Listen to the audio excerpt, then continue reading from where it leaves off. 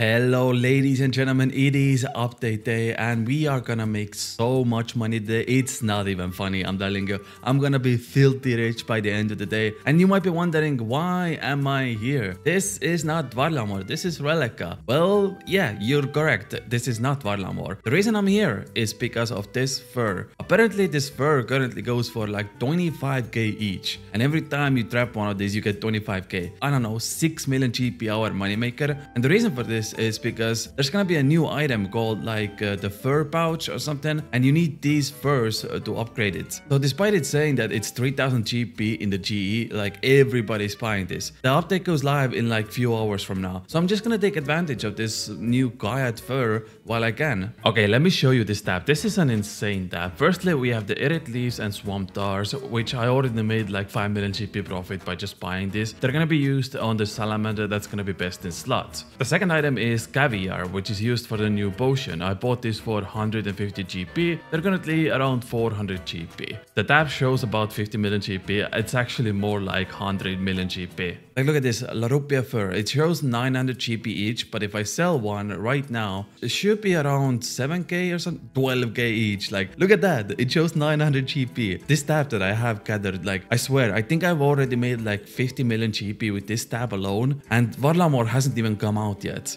And there is the system update. I'm gonna keep catching these Gaiads because I can easily make another 4 million GP while the update is happening, and it is finally happening. I've been waiting so long for this. I'm really excited. It's gonna be a great day. What an interesting place for a teleport, just outside of Varrock, but hey, we're in, baby. Let's go explore Varlamore today. I mean, look at this. It looks absolutely amazing. Every NPC, every object. I absolutely love the design of this place. Okay, and this should be the very first quest completed. Honestly, it was pretty fast, even without the guide, like 15 minutes max. And just like that, let's go to the next one. Okay, and this is quest number 2 out of 3 completed for today. This one unlocks Master Tier Hunter Rumours, which we are gonna do later on. And I heard they are very profitable. And the final quest as well. Even without guides, all of this took me like 90 minutes in total, which is honestly not that bad. Okay, time to start farming some content. And oh, okay, I got 40,000 Slayer experience as well. That's kinda nice. Okay, let's go. I heard that all of these bosses can be just meleeed. You don't actually need to bring any switches here for magic and ranged. So I'm just gonna test it out with sight and see how it does. Okay, I've been doing this for about 30 minutes now, no loot yet, but let me give you the breakdown on how Perilous Moon works. So all 3 bosses have 2 mechanics that you need to look out for, plus they all have a combined mechanic, which is that you have to stand on this circle that glows, otherwise you will take extra damage. The Eclipse boss is super easy. The first mechanic is this ball that you have to stand behind, and if you don't, you take like up to 10 damage. And the second mechanic, you just have to face the Eclipse Moon when it's attacking you. If you don't stand in its direction, again you take like 10 damage. For the Blood Moon boss, the first mechanic is all these jaguars here, and you have to attack the one that is glowing so you can heal some HP back. And the other mechanic is just blood is raining down from the ceiling and you have to dodge it. And finally, for the Blue Moon boss, one of the mechanics is that your weapon gets frozen in this ice chunk and you have to kick it out with your fists. And the other mechanic is that you want to light up these braziers at the side of the rooms while also dodging out from the windstorms, or you know, whatever they're called. Literally all of these mechanics are super simple to understand, and well, yeah, it's meant for mid-level accounts, so it makes sense that it's simple. But I'm gonna keep going. I wanna see if I can get some loot from this. Also, I just found out that you don't actually need to bring your own supplies. The ones you get from these caves are absolutely bonkers. Like firstly, you can just drink infinite tea from the campsite and that will always restore your energy to 100%. You can also catch these moths that they restore 22 prayer points, so you don't need prayer potions either.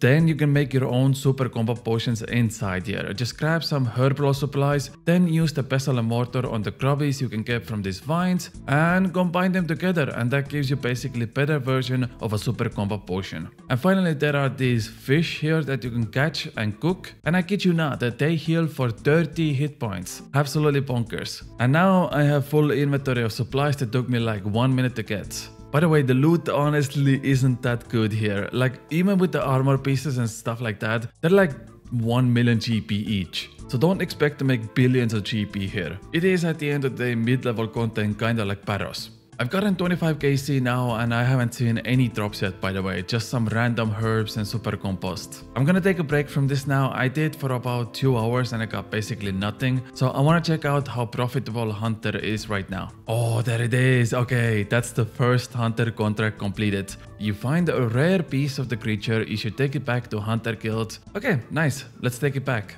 And if I turn this in, I get, 5k Hunter experience. And what does this loot sack offer us? Is it tradable? No. Okay, let's open it up. And okay, I'm not even sure how profitable that is. Let me go sell everything in the G. Okay, so we got about 50k GP, which honestly not that good. But I heard there is one item that is super valuable with the Hunter sacks. So I'm gonna try to get that one. Oh, by the way, side note, another successful merge today. I bought the Venator bow for 59 million GP and I just sold it for 69 million GP, which is nice. And also that's like 10 million GP profit again, because I think people are using it in Colosseum right now. We need some information on unique specimen. Deku Salamander. Okay, Deku Salamander. Those are the new salamanders released today. Let's go hunt them. Oh wow, this literally took me like 2 minutes. I just got here. But okay, I mean, I'll take it. What do we get from the loot sack? Give me something good. Oh, there it is. That's what I've been looking for. Quetzal feet. That's supposed to be like 500k each. So if I can sell this right now, I made like 500k in 5 minutes. Ooh, okay, 306k. That's not bad, honestly, for 5 minutes of work. I have a feeling that's gonna be the moneymaker with this, because I don't think the meat or the fur are that valuable. I think I just found a gold mine. Let me check this out. So making these crossbows is like mad profit. The antelope thing is like 2k each. The crossbow, I don't know, it doesn't even sell right now, which means it has to be super cheap to buy. And if you combine the two pieces together, you get 12k each from this, which is, oh my god, that is so much money. I just made like 8k profit in few seconds. Okay, I need to do this way more. I need to see if this is actually good or not. Or did I just get lucky? This is an insane moneymaker. I swear, I'm making these new crossbows right now and they're like 20 million GP an hour. But you do need the supplies for it. Okay, it doesn't. Oh, wait. It just sold. It just sold 10k each. They are selling. It just takes time. All you do is use this chisel on the crossbow and the antelope thing, and you make like 6 to 8k profit per crossbow. I literally made like 2 million GP in 5 minutes with this method. I don't think it's gonna last forever, but hey, you know what? Take advantage of this while it does. Okay, I want to show you one more thing today. By doing all of these activities like the hunter contracts, the perilous moons and so on, I got these bone shards. And at first I thought they were useless, because I read the wiki and it said they give like 5 experience each. But then I heard that you can sacrifice hundreds of these at a time. So I want to check it out myself if this is actually good prayer training experience. So first you use the jug of wines on this exposed altar and you get blessed jug of wines. Then you take these blessed wines and your bone shards to this libation bowl, and if I click on the bowl, I should start gaining AFK prayer experience. Yes, there it is. Look at this, man. 500 experience drops. Holy, this is actually pretty good. It's gonna be really bonkers for like mid-level players, and it's like a really good alternative for Chaos Altar in the wilderness. The only difference is that I think the shards are untradeable in all ways, so you actually have to get them yourself by doing hunter contracts and perilous moon. But still, 500 experience, 500, it just keeps going. But yeah, that's about it. I think I made like 100 million GP profit today by just merging some items.